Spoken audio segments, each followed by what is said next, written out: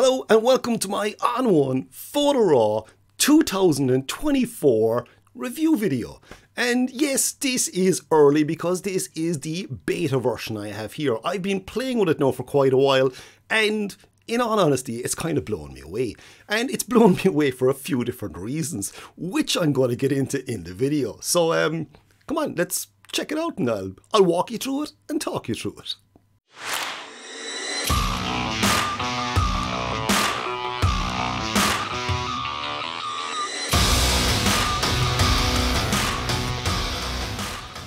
Okay, so Kieran, you mentioned there's quite a few differences in this software. So what exactly are the differences between Photo Raw 2023 and Photo Raw 2024? Well, in all honesty, there are actually too many to mention. The first thing you're going to notice in ON1 Photo Raw 2024 is when you're browsing from folder to folder, the images pop up instantaneously. Photo Raw 2023, it took a small bit of time. Photo Raw 2024, it's like the images are pre-cached in the actual software itself, and it just pops them up straight away, which is really cool. It's a slight time saver, but in all honesty, I wouldn't upgrade software for that alone. But so far, I am noticing a massive difference performance-wise. So that's really cool. The browse feature, when you just open out a folder, it's like, boom, the images are cached. They're just there straight away. There's no waiting. They just all open out long and boom, you can start editing. Now, the editing speed has also increased too as well, I found. The other thing I should mention too as well is if you are thinking about upgrading to ON1 Photo Raw 2024, then please do feel free to use my discount code. That will save you 20% on your upgrade. And if you're a new user, it works exactly the same way. So I'm going to leave that in the description down below. The huge thing in this is Brilliance AI. This is what blew me away about Brilliance AI, right?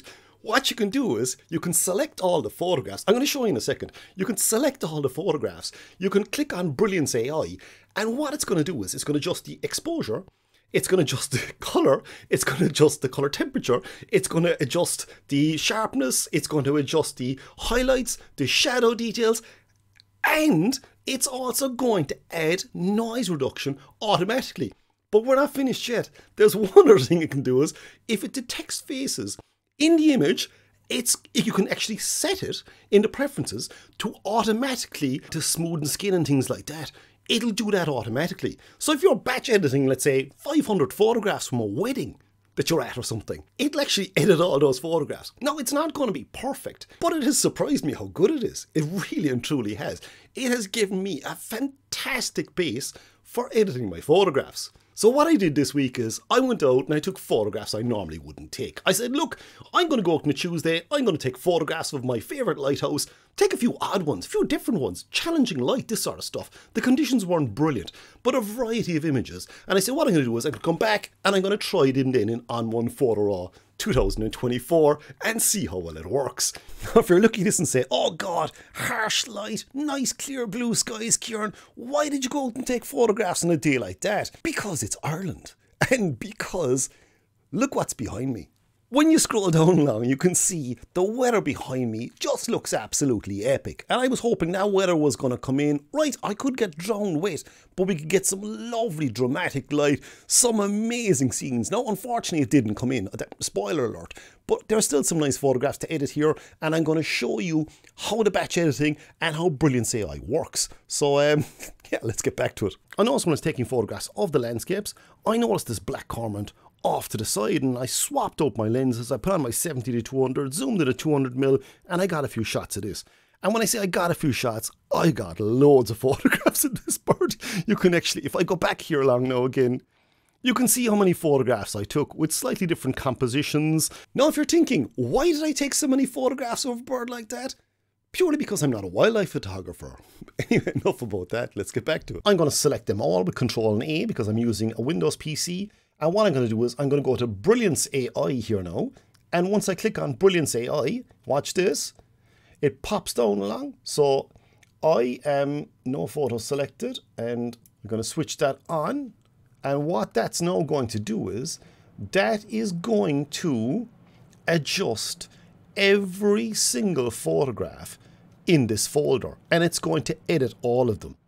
Yes, it's taking a small bit of time, but please remember there's a massive amount of images in here, and these are 46 megapixel files it's editing.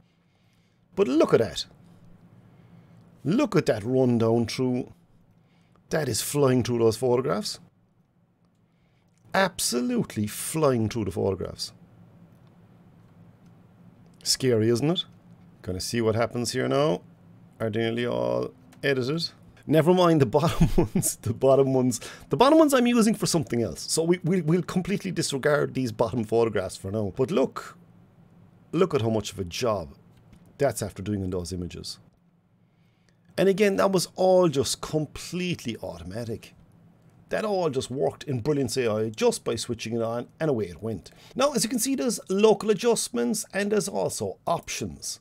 So if I select options, Brilliance AI is selected on, white balance is on auto, no noise is on auto, and retouch large faces is switched off. The point with this is, if I switch this on, and if there was people in the photograph, it would automatically retouch the faces for you. NoNoise AI is on auto, so you can switch that on, off, or leave it on auto. What I would be inclined to do with NoNoise AI is, I would be inclined to leave it on auto, because this is one of the really cool things about this software, that you can actually set in the preferences when you want NoNoise AI to kick in. So let's say if you're out shooting a wedding, you might be shooting indoors and you might be at ISO 3200, whereas when you're shooting outside, you could be shooting at ISO 64 or ISO 100 or ISO 200, depending on the lighting at the time. The ISO 64, 100, 200, you don't need NoNoise AI to kick in on that. Whereas if you're shooting at ISO 3200 or 6400 or heaven forbid higher than that, if it's a really dark church, yes, I've been there, especially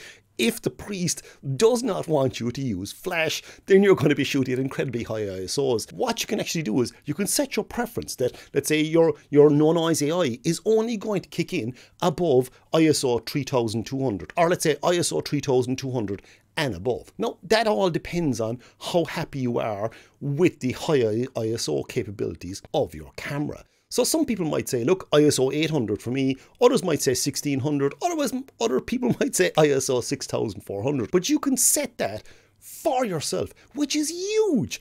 And then when you switch this on, it's going to look at the ISO that the photograph was taken at, and if it goes above your preset value, let's say ISO 3200 in my case, it's automatically going to apply NoNoise AI to clean out your image for you.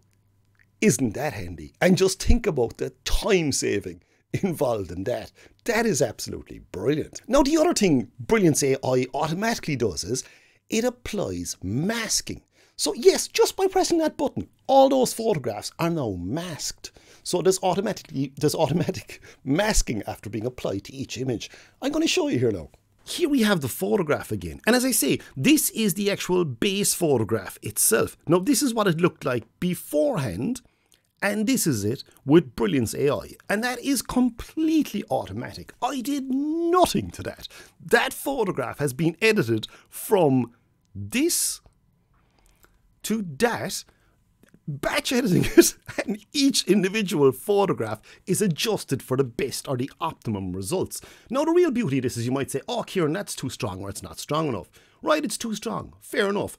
Dial back the slider here, and you can bring it back to nothing, or you can bring it back to, let's say, 100, which is roughly where it was, or you can increase it further again. Now again, if you increase it too much, it's going to go a bit nuts, and that's understandable. But it was roughly around 100, wasn't it? Yeah, 100 there now. That is really, really cool that it will adjust it to that level automatically. Now, there is the fine-tune option here, so you can adjust the tone amount and the color amount, so you can adjust them separately. Then we have our local adjustments, and now this is the really cool part, because this is the automatic masking that's after being applied. We have background, foreground, animal, flora, natural ground, water. So if I go on animal, the general thinking being is I can click on animal, and then I can adjust my sliders so I can just adjust the animal. So in other words, if I wanted to make that bird brighter or darker, or change the, color saturation, things like that, I can do that because the masking has been applied automatically. And that is a massive time saver. That has all been done completely automatically, which is absolutely criminal. Now, the keen-eyed among you might look at it and might say, Kieran, there's a few photographs there that just don't look right. So let's say if I'm looking at this photograph, that doesn't look like it's been edited. Whereas if I double click on it, open that out long, give it a couple of seconds, and once the preview updates, it is going to show me, yeah, so that has edited the photograph, and I can just bring up my Brilliance AI slider and adjust it a bit more if I want. That is what the photograph looked like originally, and that is what the photograph is finished like. And you can see those edits are being applied instantaneously. So off and back on long again. So as I increase that slider, you can see that edit is being adjusted straight away. The other thing I have to address then is these photographs. So if you're looking at these photographs, these were all shot at different exposures because, as you can quite clearly see, I was going to bracket these photographs together because the sun just seemed to be too intense. Now, the one thing just to point out is if you're saying, oh, why is this photograph here, 1892, completely different to 1893? They're completely different because this is a TIFF file. This is a photograph that I've edited in another software application, and I was thinking, look, this is what I want this photograph to look like. So that's what I wanted that photograph to look like, okay? Whereas this is actually the original file that has been edited in ON1 Photo Raw 2023 through Brilliance AI, and this was the end result I was going for. So if I go, that's probably a bit extreme too as well again, but if I go back to Brilliance AI, and if what I do is just grab that slider and increase that, and you can say, there we go. That's getting kind of close enough. Now, is it absolutely perfect? No, it's not. But anyone who's edited a photograph like that knows exactly how difficult it is to get a photograph looking like that. The dynamic range in that image is completely nuts. There was a lot of things applied to that photograph. I spent a small bit of time editing it. So getting this as a base edit from that is really, really good. So this is the original unedited shot, and that is the Brilliance AI version. Now I can obviously go in and I can change to my local adjustments, the sky, the water, everything else, change the highlights, the tone amount, the color amount and things like that. But as I say, this is the beta version, so it's not 100% working as of yet, so I don't want to mess around with it too mightily much. But again, you can adjust all these separately afterwards. But again, as a base edit, that is just completely nuts. And something I did nothing to. I just selected all the photographs, did a batch edit, and this is what I got, which is completely crazy. I believe this is a massive step forward in batch processing, and this is something a lot of people are going to love. Because, right, it mightn't give you the exact style you're looking for in a photograph, but it's going to give you an incredibly good base edit. The masking is going to be applied, so you can just go in and adjust each individual parameter to your own personal style, and bang, you have it. That's your photograph finished.